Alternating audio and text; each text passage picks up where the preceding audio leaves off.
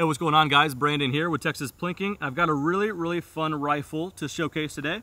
This is a Desert Tech SRS A2 26-inch barrel 6.5 Creedmoor.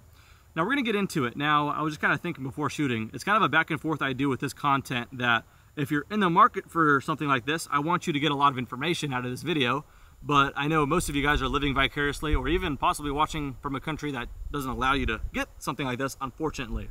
And I want to have something entertaining for all of the viewers, whether you're in the market for it or just living vicariously, like I said. With that said, there is quite a bit of information on a rifle like this, like a lot of features, so I'm going to try to kind of give you a abbreviated version of a review. More than anything, I just want to shoot it, so I hope you guys understand that. With that said, I've actually got a spec sheet here, so we're just going to rip through some specs real quick, put some pretty B-roll, and then start shooting.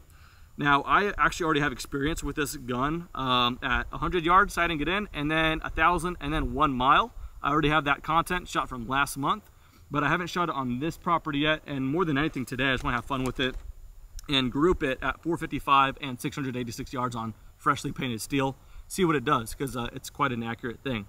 Okay, so let's go ahead and make the review portion really quickly. It's a very cool rifle, so I could go all day just talking about specs and features, but rather let's just talk about the big stuff. First things first, how to tackle this gun is you have to see it in two different pieces. You have the chassis and you have the conversion kit. So the chassis itself, that is what the SRS A2 here is. There was an A1 before that had a quad rail and some other stuff. They lightened it up on the new A2, among other things, but won't get too far into it. Once you get the chassis and you choose, do you want FDE, black, or black and FDE? That's what this one is. It's the two-tone. I think it looks pretty cool. The chassis itself, if I remind myself, is your ticket in $3,370 for the SRS. Now, once you have that, you can pick your caliber by getting a conversion kit. The kit is a barrel, a mag, and a new bolt assembly. And you can go from, I'm not going to list them all, but 308, 6.5, 300 Win Mag, 338 Lapua, some Norma Magnums in there, different barrel lengths.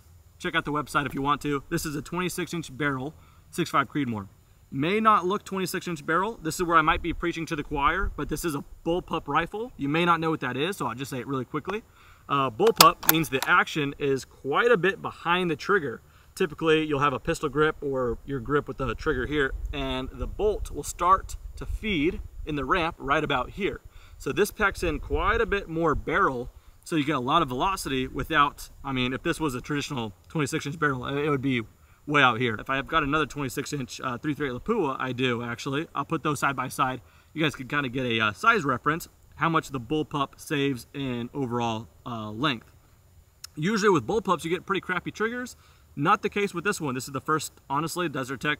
This is the first Desert Tech I've shot, and this is the first in general from a Bullpup. That felt like a really good trigger. It is adjustable, so that's cool. All right, the conversion kit themselves, kind of a steep price, but it makes sense. That's what completes the gun, and it's the three pieces between the barrel, bolt, and the mag. As you see it, this one right here is $1,600. They could get up to $1,950 depending. So you could go from short action, long action, all in the SRS. If you want to go really big bore, you get the HTI, which is a different chassis, but same concept, and that can be 375 Chi-Tac, 408 Chi-Tac, and 50 BMG. I kid you not, I actually really want an all black one and 50 BMG, but you know, money. So anyway, we'll put that in the back burner. That would be really cool. But 6.5 Creedmoor is just a sweet round. I don't really need to sell you guys on it. I'm a big fan of it, and these things are quite accurate. And I don't know, I thought 6.5 was cool, but if I want a 338 Lapua, I can do that later. All right, so if you haven't done the math yet between the chassis and this particular conversion kit, we're at just under $5,000. So you can kind of think of that as you will. There's other out-of-box guns that are way less. There's a lot of competition, custom guns that are way more. But I'll tell you what, for the most part, you get what you pay for in this segment of rifles.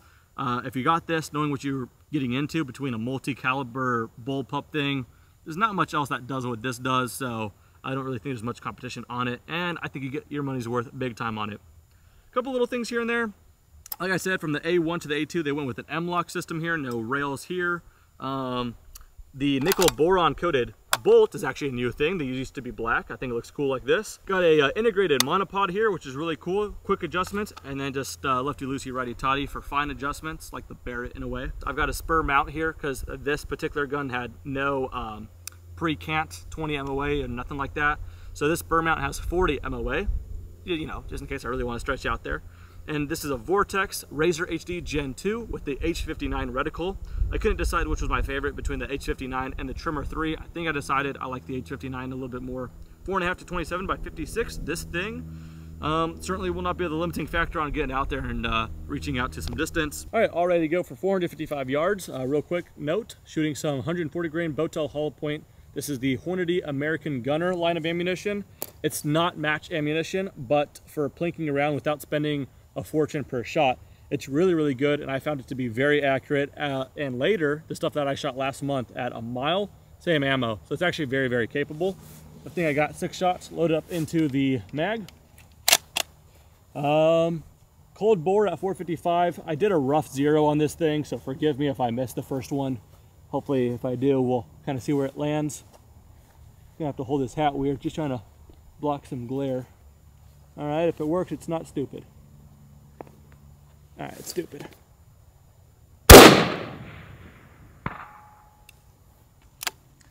Well, that is a fantastic start. I'm like shooting right into the sun. Should have brought a sunshade. That was my bad, but whatever. Let's see if we can just group it.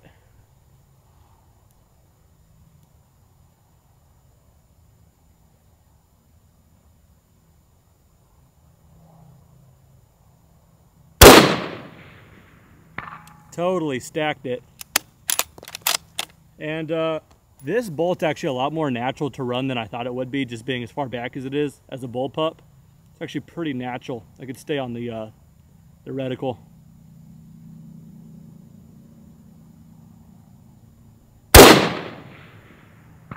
Oh my. Totally stacking these.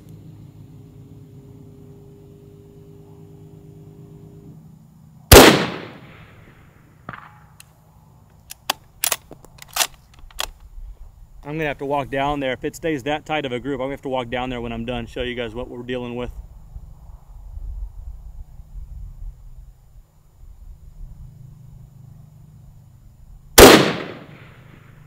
Holy crap. One more. It's a 5-shot group right there though.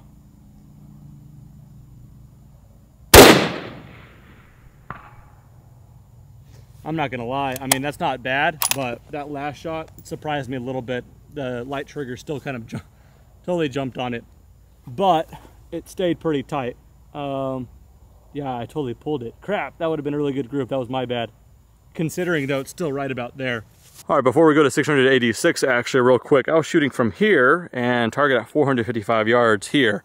6 shots, taking a look here.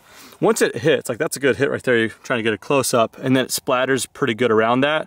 So I see 1, 2, 3, I think 4, 5 somewhere here, and then the one I pulled, if I'm not mistaken, was that one.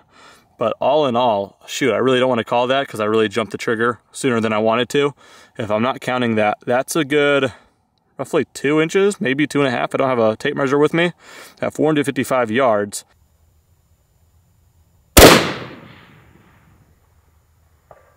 All right, first round hit, that's always nice. Just a little on that left edge.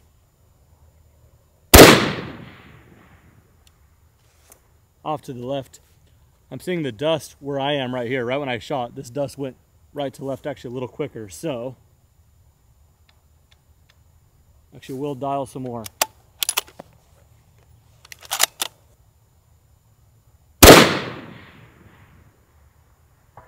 Good windage, that one just went a bit lower.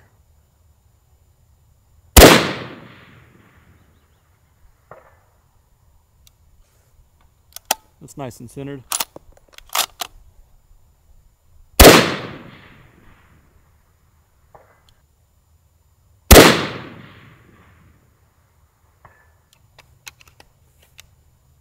Let's just go for headshots. So don't mind the misses. You know, the gun can only make me so much better. All right, headshot. Ooh, too much wind, I think.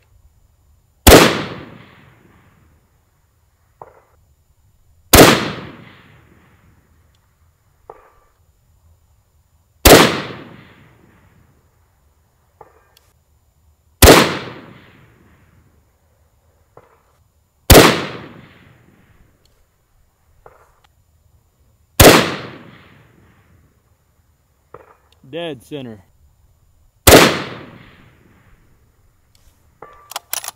Let's just do 3 shots. And just a fair warning, I'm not that fantastic of a shooter when trying to run a bolt quickly. Just kind of a, you know, Texas-sized plinker, if you will. But we got 3 shots here. Try to connect 3 as fast as I possibly can, effectively, with this system. Should be pretty fun. All right, let's go ahead and feed the first. And, all right, don't judge me. That's all I can say. And let's do it.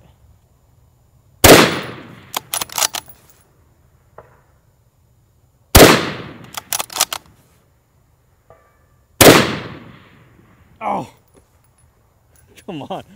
Oh, I had to miss the last one. I thought I was holding okay. Might have been a bit high. Shoot. So let me show you the footage I got from last month and let me explain it real quickly.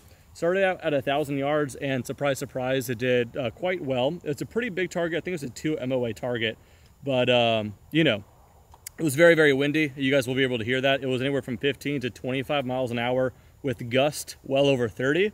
And it was mostly tailwind and then a little bit right to left. It was just crazy. You guys will see it for yourselves. It did pretty well there, then stretched out, just jumped all the way to a mile.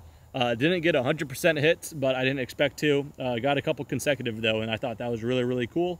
I think I got hit, hit, miss, hit, hit, if I'm not mistaken, at a mile. Then backed it back down to 1,000, hit some small plates, then took the barrel out, put it back in, and then immediately got hits at 1,000, and I did that twice. Now, the reason the barrel didn't come out, as you'll see, all the way, but it was enough, obviously, I had these little M-lock rail covers here, and the screws were long enough to where it wasn't letting the barrel come all the way out, just because of the lug or whatever.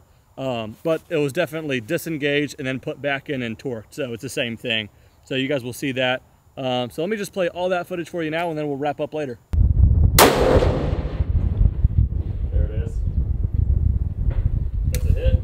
That's 1.9 mils for wind, and it's only 1,000 yards. Let's see if we can get some repeats now. That's nice.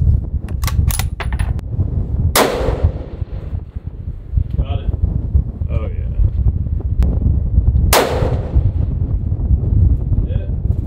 Yeah, buddy, dude. This thing is too easy.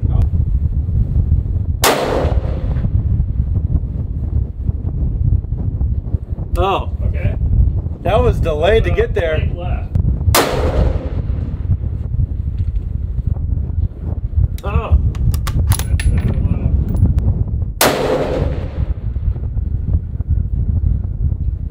Oh. That's a hit. Here we go. Okay. See if we can get 2 in a row.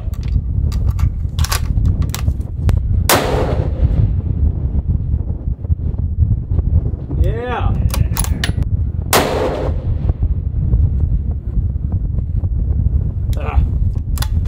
Low right. Let's see if I can end on a hit, and then you'll jump on.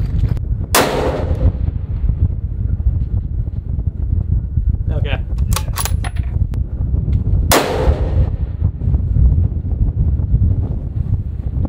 That's a hit. Holy crap! Yeah, dude. Dude, you're on it today.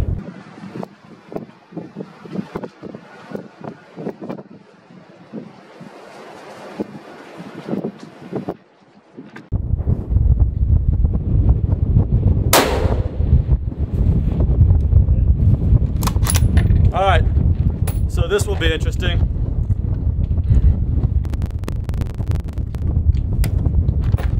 It's not that hot either.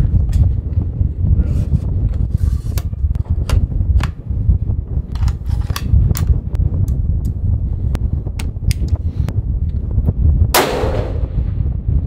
Oh, that's awesome.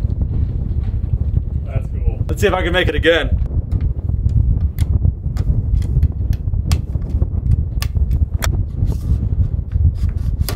Yeah, it hits right here. Ah, okay. Now let's see if I can do it again.